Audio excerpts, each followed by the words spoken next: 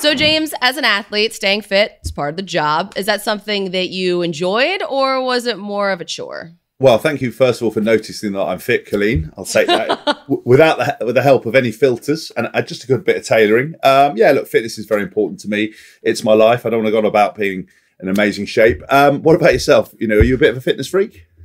I used to be a competitive figure skater, and now I think about working out a lot, but physically, I don't really follow through as much. I'll listen to these podcasts, though, if they can help make me swole. I feel like that might help. The nominations here in this category involved running, biking, rowing, nutrition, weightlifting, everything in between. Here are your nominees for Best Fitness Podcast: The Pink Bike Podcast, Running for Real, Mind Pump, Raw Fitness Truth, Fit Dad Fitness, Row Along, Meathead Test Kitchen, the Training for Ultra Podcast, Wellfar, the Running Podcast. And the winner for Best Fitness Podcast is Running for Real.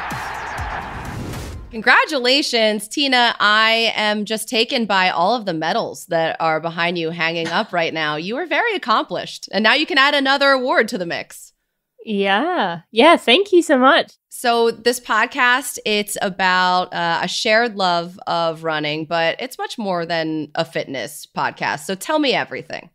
We have people from all over the board, from Olympians to everyday runners, from dietitians to psychologists, and everyone in between. But the whole goal of it is to get to know the person beyond that love of running, the person underneath, and just the things that matter to them, and how we believe that we can all make this world a better place if we use those strengths and show them to the world. So we pride ourselves on unique conversations, and it's been really fun to get to know the guests along the way. What's your favorite part about having this successful podcast?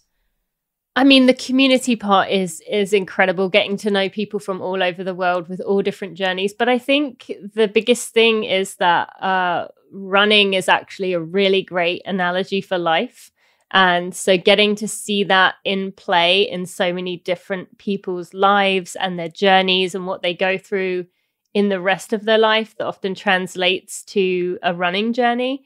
That has been really special to see. What does winning this award mean to you and all of the work that you've put into this whole project? Being able to be acknowledged and appreciated for something that I genuinely love to do and love the people that I meet, and have made some just lifelong friendships from these conversations. It's just such a good feeling to know that it is possible to really, really love what you do, and also be able to celebrate that that part of you or that part of your business can be successful and change other people's lives as well. So I think probably that. You're an inspiration to so many, including myself. I might even go for a jog after this. Who knows what's going to happen? It might get crazy. Congratulations again, Tina, and keep up the great work.